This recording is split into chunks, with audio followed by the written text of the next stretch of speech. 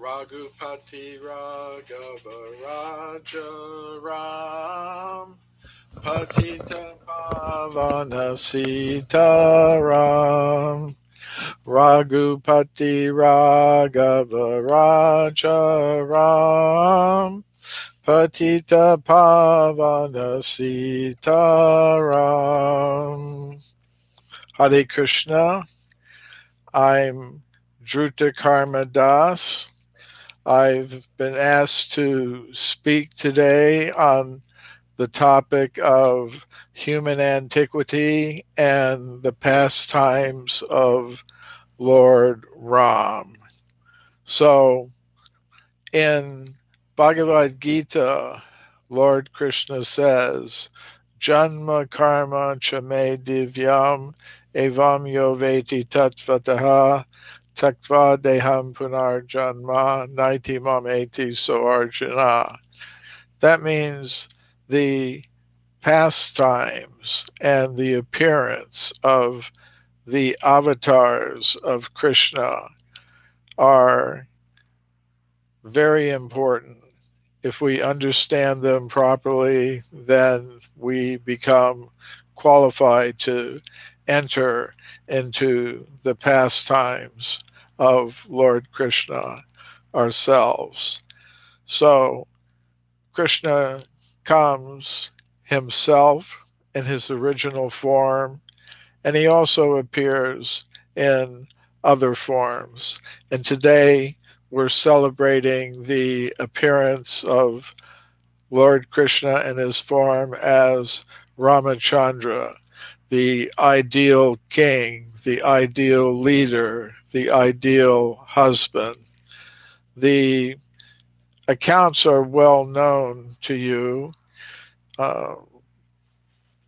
Ram appeared as the son of King Dasa for reasons that are well known. He was exiled and had to go into the forest. He was accompanied by his brother Lakshman and his wife Sita Devi. So they spent many years traveling through the forest, and they went to South India, the southern part of India, and Sita was kidnapped by the demon Ravana, and Ravana took her to his island kingdom of Lanka. Ram and Lakshman, assisted by the Vanaras, rescued Sita. They went to Lanka, they defeated Ravana, and brought her back to their kingdom of Ayodhya, where they ruled. So that's basically the account. And we may wonder when this took place. According to the Vedic literature, the pastimes of Lord Ram took place in a Treta Yuga. So, and we have to understand something about the Vedic concept of time. Time is cyclical, according to the Vedic literature.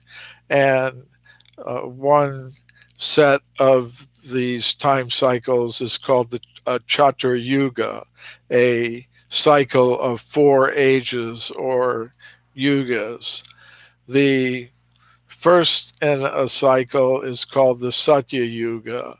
Then come the Treta Yuga, the Dwapara Yuga, and the Kali Yuga. We are now in the Kali Yuga, the age of Kali. It started about 5,000 years ago, roughly, and it will continue for another 427,000 years. So if we want to go to the Treta Yuga, we have to go back through 5,000 years of the Kali Yuga. Then we have to go back through 864,000 years of the Dwapara Yuga. And then we're in the Treta Yuga. And it's stated in different sources that the pastimes of Lord Ram took place towards the beginning of the Treta Yuga, which would be about 1,800,000 years ago. However, from other sources, the Laghu Bhagavatamrita of Rupa Goswami, one of the six Goswamis, the principal associates of Lord Chaitanya Mahaprabhu.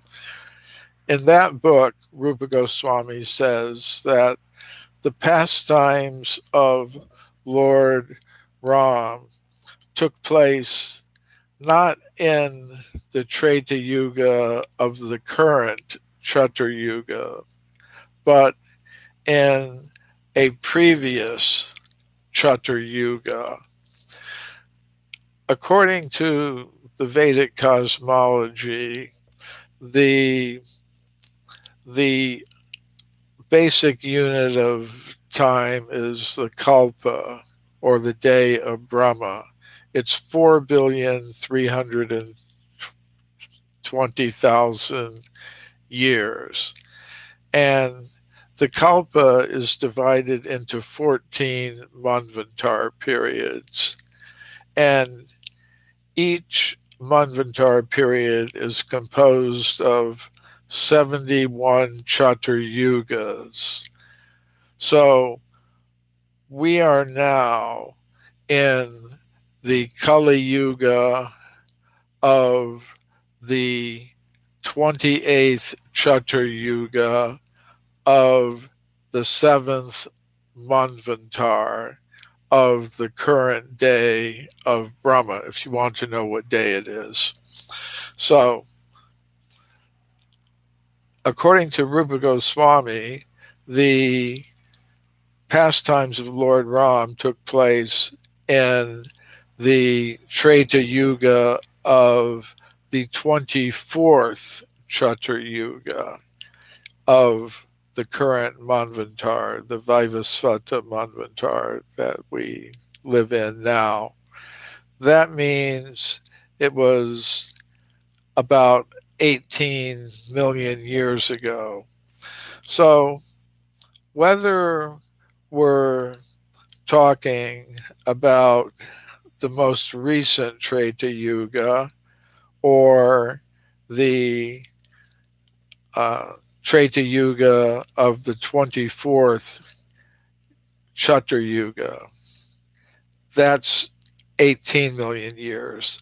So whether it's 1.8 million years ago or 18 million years ago, it's a long time. So many people will consider this kind of idea, the idea that humans could have been existing on this planet millions and millions of years ago, to be simply some kind of mythology, not to be taken seriously at all. But that's a point of view that's based on, the modern scientific idea that humans like ourselves first appeared on this planet less than 300,000 years ago. Before that, they would say there were no humans like us. There were only more primitive ape-like human ancestors. And before that, not even any apes and monkeys, just some simple mammals. And before that, the reptiles, the dinosaurs, the amphibians, fish living in the ocean, and eventually, you come back just to some chemicals floating in the ocean. But, according to the Srimad Bhagavatam, that's not the case. Humans have always been present on Earth. Of course, the Earth and the whole universe, according to the Vedic cosmology, go through cycles of creation and destruction. So there's not just one creation, there's not just one universe.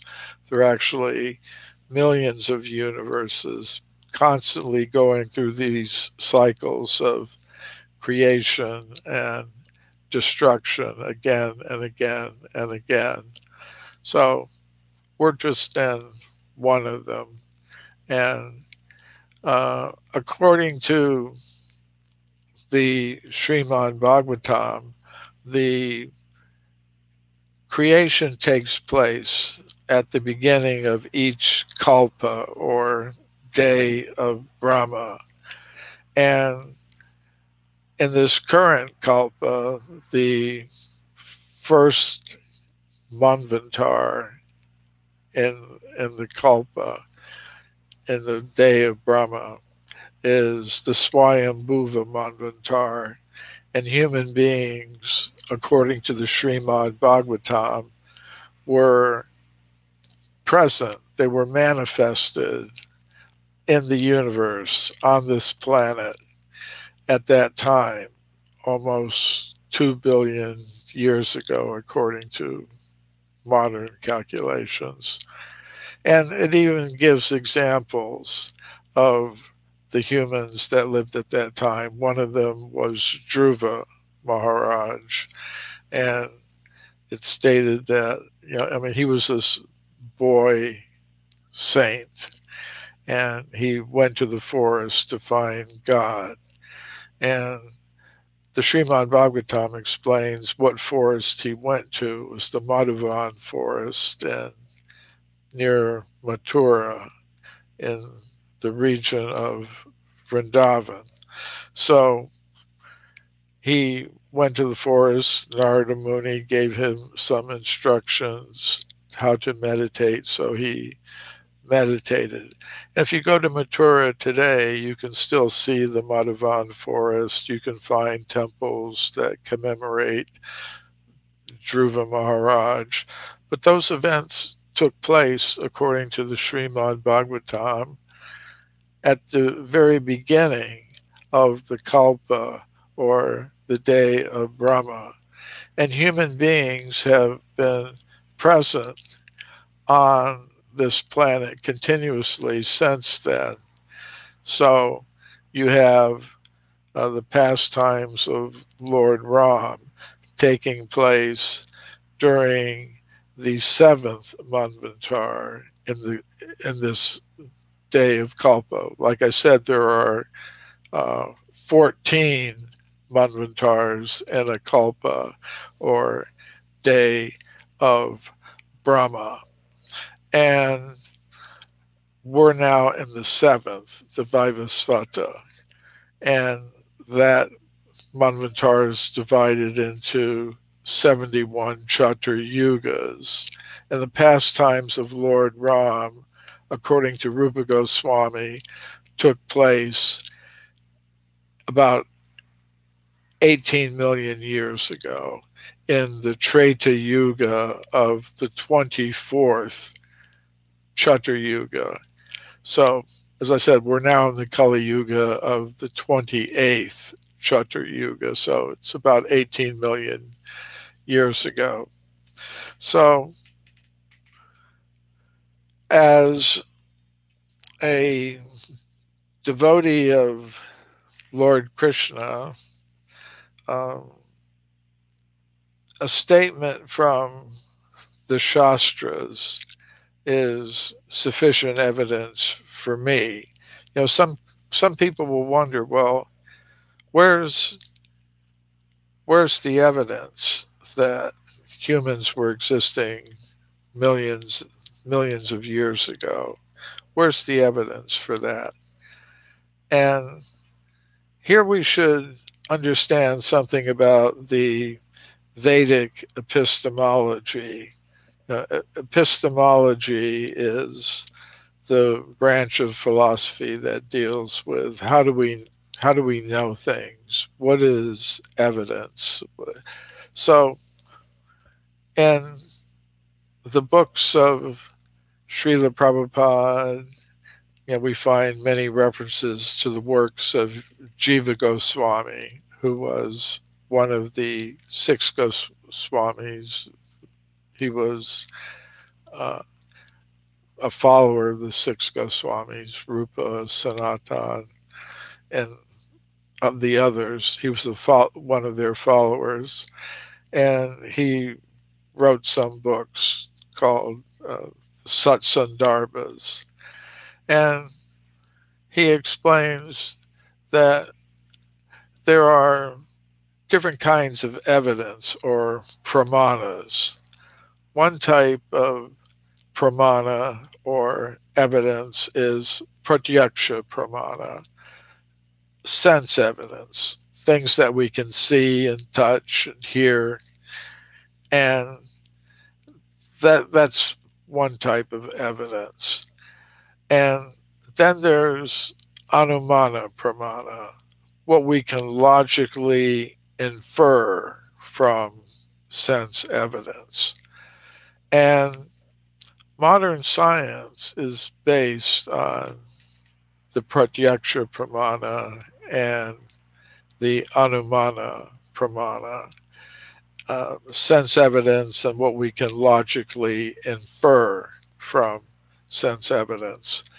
But the Vedic literature points out that our senses are limited and imperfect, and the mind that we use for logic is also imperfect. It can make mistakes, it can become illusioned, it can become the victim of cheating. So therefore, according to the Vedic epistemology, the conclusions that come from pratyaksha and anumana are not perfect.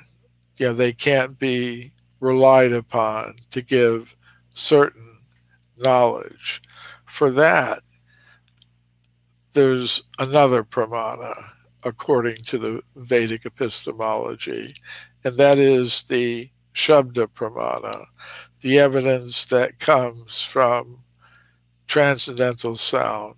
So this is based on the idea that there is a supreme intelligent conscious being who's the source of everything and has perfect knowledge of it and is capable of communicating that knowledge to human society through the medium initially of transcendental sound vibration, which is later recorded in textual form in the different categories of Vedic literature.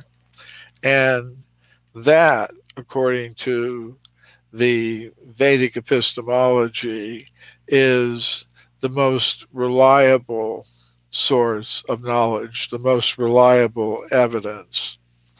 So, if as a devotee, I'm in a gathering of other devotees who accept the Shabda Pramana, then as evidence for human antiquity, humans existing millions of years ago, I can simply give statements from the Shastras. I can give a statement from the Srimad Bhagavatam or the Bhagavat Purana that humans have been existing since the beginning of the Kalpa, the beginning of the day of Brahma. And I could give evidence from other Vedic literatures. But if I'm speaking, as I sometimes do, at a meeting of the European Association of Archaeologists or some other scientific gathering, they don't accept a statement from Shastra, from the Ramayana or the Mahabharata or the Bhagavad Purana. They don't accept that as evidence. They want to know, is is there any archaeological evidence for this idea that humans were existing millions of years ago? So there is such evidence, and I in my career as a member of the International Society for Krishna Consciousness and a disciple of Srila Prabhupada, I uh, was brought into the activities of the Bhaktivedanta Institute. In 1984, I was asked by the Bhaktivedanta Book Trust trustees to work with Sadaputa Prabhu, who was a founding member of the Bhaktivedanta Institute. And we published a publication. It was called Origins Magazine, which laid out the basic positions of the Bhaktivedanta Institute on different scientific questions, such as the origin of consciousness, the origin of the universe, the origin of life, the origin of species. And as part of that publication, there was a section on archaeology. And then we decided to turn that, each section of that original short publication, into a book. And I was given the archaeology topic to work on, because the Puranas and the Mahabharata and the Ramayana, the Itihasas and the Puranas do speak of human populations that existed millions and millions of years ago. And the pastimes of Lord Ram and the Vanaras and the others are an example of that. Of course, it's interesting, the Vanaras who assisted Lord Ramachandra in his battle with Ravana were some pretty interesting creatures. They had ape-like bodies, but human-like intelligence. They wore clothes. They had speech. They could communicate with Lord Ram and Lakshman, and they had a simple level of culture, but they were still very intelligent. In other words, they were something like the modern concept of ape men. So it wasn't that European scientist of the 19th century like Darwin were the first to think of that there are some intermediate beings between apes and monkeys and the human population. So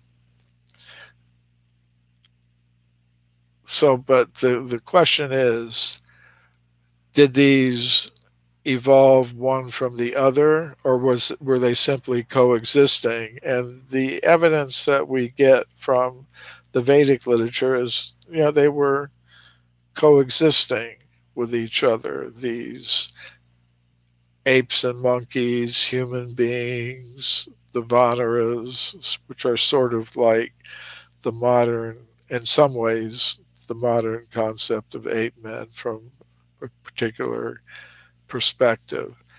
So, but in any case, I found that if we look in the current textbooks of archaeology and anthropology, we don't find any archaeological evidence that humans like ourselves were existing millions and millions of years ago. So now there is a certain category of evidence that is still there today in India that is actually quite intriguing and interesting. But here we're talking about, and I'll mention some of that a little bit later. But in terms of scientifically reported evidence, if you look in the current textbooks, you don't see any evidence that humans like us were existing millions of years ago. But what I decided to do when I took up my research on this topic was to look beyond the textbooks, look into what we can call the primary scientific literature. We can divide the scientific literature into two parts, primary and secondary. And primary reports means, say in the case of archaeology, the original reports of archaeologists, geologists, other scientists who are digging into the earth, what they're finding. And it's published in their professional scientific journals, their peer-reviewed scientific journals. That's the primary literature. And the secondary literature is something like textbooks that are based on the primary literature. So what I decided to do was look at the primary scientific literature of the past 150 years, and not just the English language, but German, French, Italian, so many languages. And what I found is that if you look at the primary scientific literature, there are many reports of archaeologists, geologists, other scientists finding human bones, human artifacts, and human footprints, showing that humans like us have existed on this planet for tens of millions, even hundreds of millions of years ago. So I had to ask myself, if this evidence is there in the original scientific reports, then why isn't it in today's textbooks? And I think that's because of a process of knowledge filtration that operates in the world of science.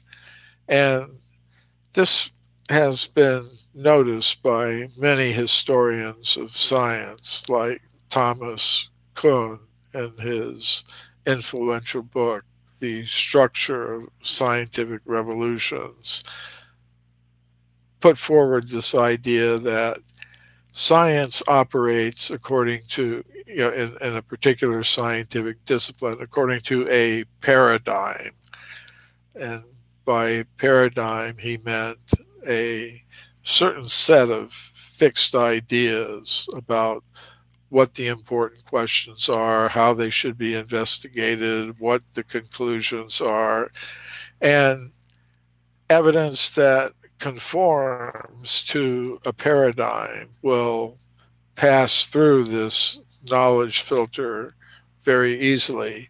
But if you have evidence that radically contradicts the dominant paradigm in a scientific discipline, it won't pass through that filter. It'll be set aside, forgotten, dismissed on some flimsy grounds. So you don't hear very much about it. It won't be included in the textbooks. So, what I did in my book, Forbidden Archaeology, is take these reports from the primary scientific literature,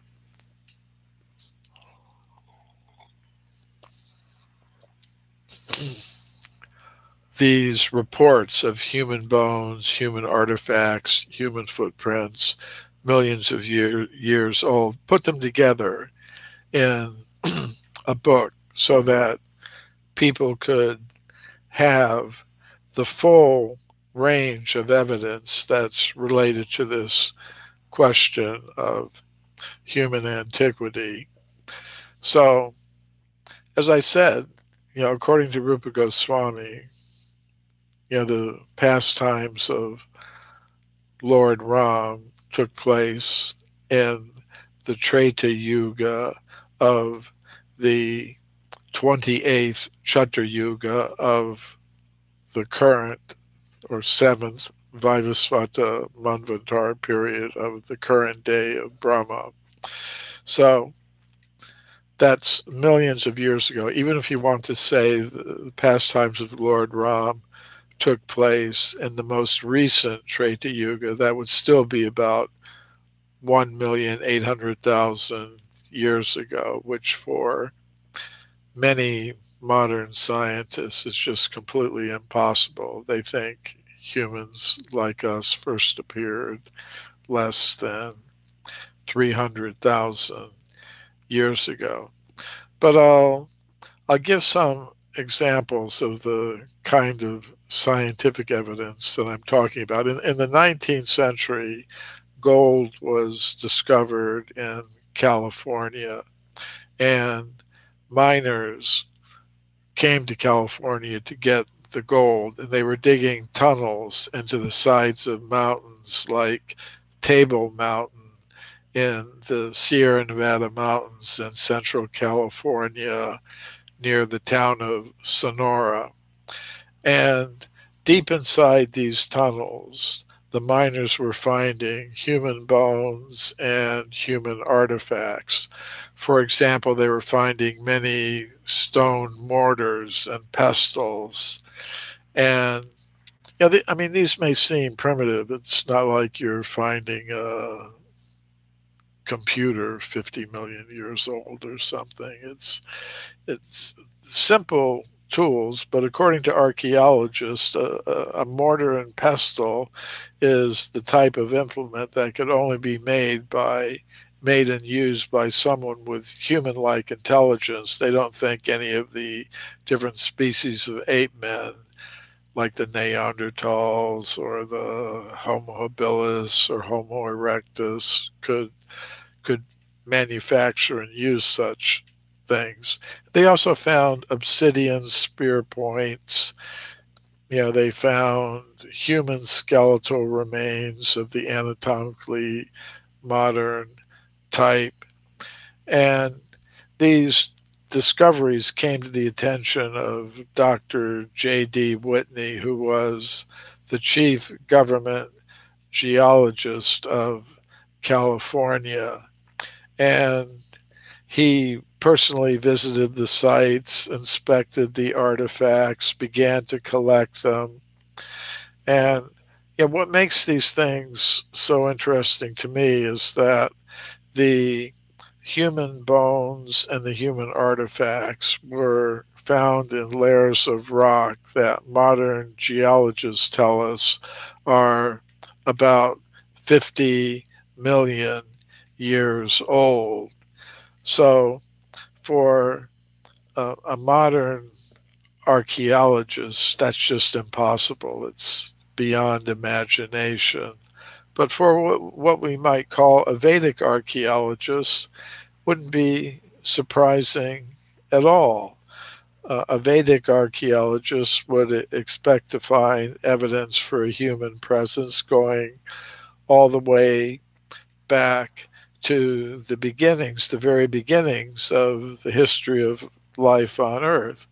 Because according to the Vedic literature, we aren't just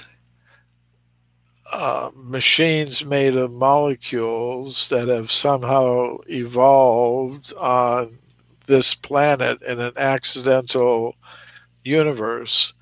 According to the Vedic cosmology, the universe has a purpose, and the purpose is to allow conditioned souls to develop their consciousness and qualify themselves to go to the spiritual world where they can live in eternity, knowledge, and bliss as eternal associates of the Supreme Conscious Being, Krishna. And that is the whole purpose of having a universe. And to develop our consciousness to be able to do that requires a human body. So, according to the Vedic cosmology, the human body has always been available from the beginning of the universe. So, so it wouldn't be surprising to a Vedic archaeologist to find evidence for a human presence 50 million years ago, or 18 million years ago, or even further back in time. So these discoveries from the California gold mines, the human bones and the human artifacts 50 million years old, were initially reported to the scientific world by Dr. J.D. Whitney, who was a Harvard educated geologist who was the chief government geologist of California in the late 19th century. He reported these discoveries to the scientific world in a report that came out from Harvard University in the year 1880. But we don't hear about these things today very much because of the process of knowledge filtration. There was another scientist, a contemporary of Dr. Whitney's, his name was William Holmes. He was an anthropologist working for the Smithsonian Institution in Washington, D.C. And he said, if Dr. Whitney had understood the theory of human evolution, he would not have come to those conclusions, that he published, despite the imposing array of testimony and evidence with which he was confronted. And I'll translate that for you. It means if the evidence didn't fit the theory of evolution, it shouldn't have been published by Dr. Whitney. So it according to Holmes, it should just have been thrown away. And basically that's what happened. However, some of the artifacts from the California gold mines are still in the collection of the Museum of Anthropology at the University of California in Berkeley. And I got permission from the directors of the museum to study and photograph those artifacts for a talk I gave at a meeting of the World Archaeological Congress.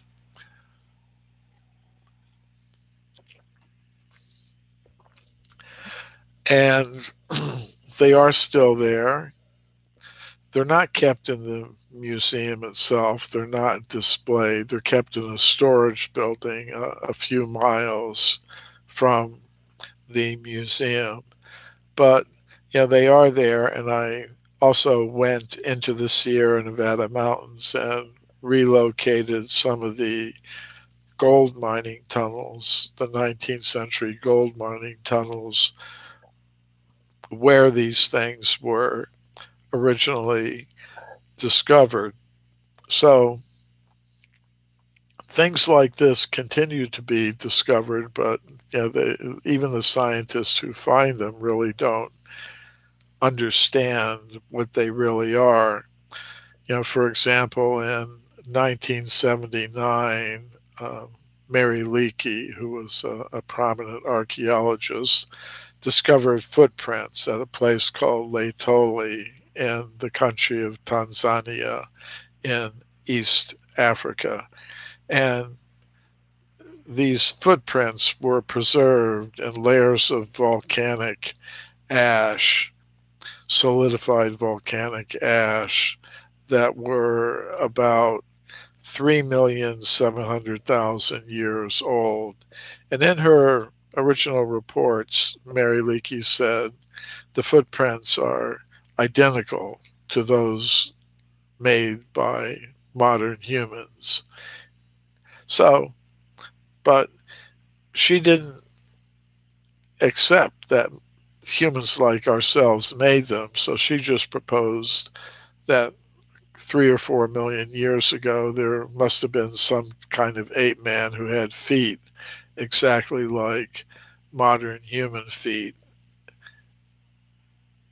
Now, that's an interesting idea, but there isn't any physical evidence to support it. Scientists have found skeletons of the ape men that existed at that time. They're called Australopithecus, and their foot structure is not like that of a modern human being. Their their foot was more like that of a chimpanzee with long toes, a first toe that could go out to the side like a human thumb. Actually, the only creature known to science today that has a foot exactly like that of a modern human being is a human being like us. So I think Mary Leakey found evidence for humans like us existing millions of years ago. So if this kind of knowledge filtration took place once or twice, then you could say, well, all right, so there's a few mysterious cases, but the vast majority of the evidence supports the view that humans like us appeared only 200,000 or 300,000 years ago, which means that these stories that we find in the Ramayana, the Mahabharata, and the Bhagavad Purana, that is not to be taken literally. It's some mythology. That's all there is to it. So I don't think that that's really the case. But as a devotee, however, I don't require archaeological evidence, because evidence based on projection anumana is ultimately imperfect. Sense evidence, logical inferences are ultimately not the best kind of evidence. Statement from Guru, Shastra, and Sadhu is the best kind of evidence, and that's the kind of evidence that I really rely upon. But for those who at the present moment don't accept the Shabda Pramana, Shastra, as evidence, then there are some things from the world of projection anumana that are consistent with the evidence that comes from the Shabda Pramana. And if by giving such people a little bit of this evidence, it attracts them to the real sources of knowledge, the Vedic literature, the Shastras, the Shabda Pramana, then maybe that's a good thing for them. But just in terms of things that are currently there in India, it's kind of interesting. At Udupi, in I think it's the Karnataka state, Udupi, there are deities of Sita and Ram that Srila Prabhupada speaks about in his purports to the Chaitanya Charitamrita, the part where Lord Chaitanya is visiting with the followers of Madhvacharya. And during the time of Lord Ram, in the city of Ayodhya, there was a Brahmin who would fast every time Lord Ramachandra left Ayodhya. And once Ramachandra left for over a week, and this Brahmin had fasted during his entire absence. And Ramachandra was so impressed with this Brahmin that he told Lakshman to give this Brahmana a set of Sita Ram deities that had been worshipped by the kings in Ayodhya since the time of Ikshvaku. So Ram appeared in what's called the Surya Vamsa, the line of kings that ultimately come from Vivasvan, the sun god. Just like Krishna explains in the Bhagavad Gita, Imam Vivasvate Yogam Proktavanaham Avyayam. I originally spoke this knowledge to the sun god Vivasvan, who spoke it to Manu, Swayambhuva Manu, who then spoke it to King Ikshvaku. So this King Ikshvaku, the founder of the Surya Vamsa in Ayodhya, he existed at the beginning of the current Manvantar, the Vivasvata Manvantar, about 120 million years ago. So that deity of Sita and Ram had been worshipped in Ayodhya from the time of King Ikshvaku for millions of years down to the time of Lord Ram in the Treta Yuga of the 24th Chatra Yuga of our current Manvantar. So then that Brahmin worshipped the deity until the end of his life, and then it kind of passed into the hands of Hanuman, and then to different lines of kings until the time of Madhvacharya, when the same deities were installed in Udupi, where they can be seen today.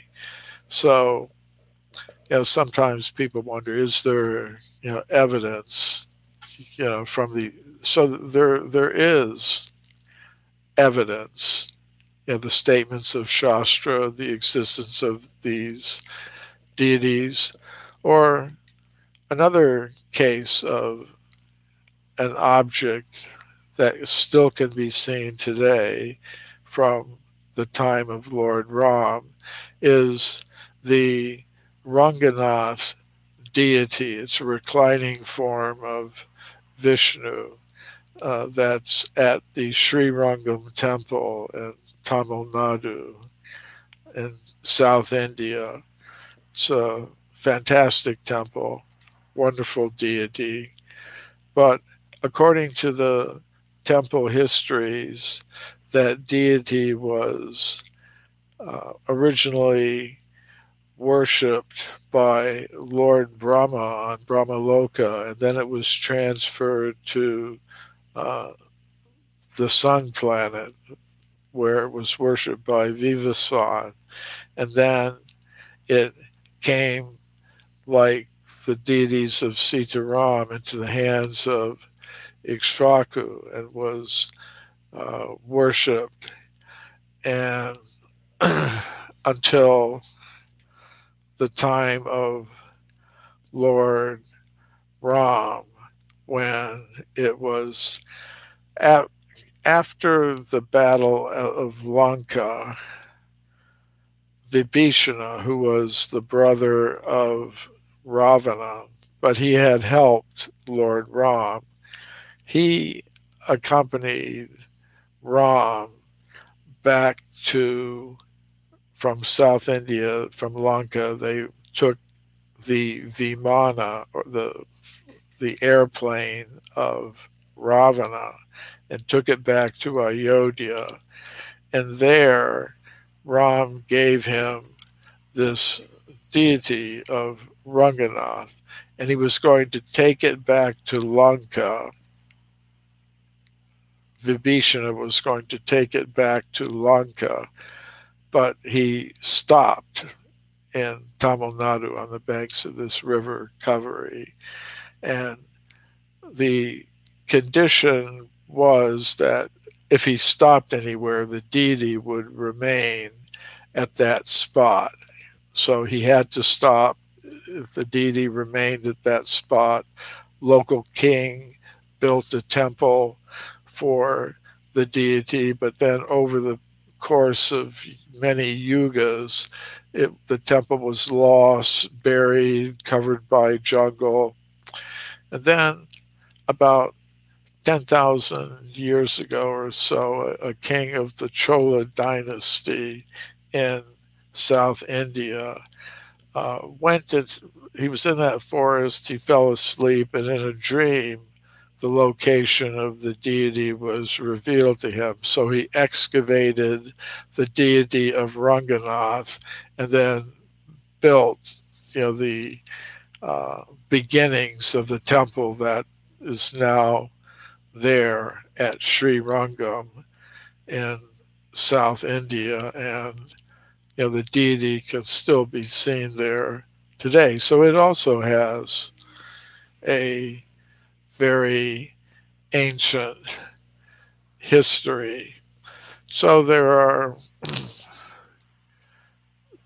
are some uh, things from the time of Lord Ram that are still visible today in in in India. And of course, this I was asked to speak about the antiquity of the human species in connection with the appearance of Lord Ramachandra. So I've tried in this talk to lay out some of those historical aspects to this. But in the history of the world, there are many events that take place. You could just imagine that, just even in terms of recent history, there's so many newspapers, so many books published. There are so many things that happen. But, according to the Vedic literature, there's an even longer history that goes back to the very beginnings of the universe. And what are the most important events in that long history? Uh, the most important events are the appearances of the Supreme Personality of Godhead in this world. And why is that? It's because the universe has a purpose. It's a consciousness based universe, not just some accident, some quantum mechanical fluctuation. The universe has a purpose. And the the purpose the purpose is that there are some conscious selves, some atmas, some conscious selves who at the present moment aren't fit to exist in the spiritual world. And this universe is an opportunity for them to do two things. We can either follow the path of Ravana, try to become more and more deeply entangled in trying to enjoy separately from Krishna by exploiting his energies, his material energies. In other words, we're trying to exploit, dominate, and control the material energy in competing groups. So we can either go further and further down that path, or we can take the path of trying to understand I'm an eternal servant of the Supreme Personality of Godhead, Lord Krishna, and somehow or other I've fallen into this material world.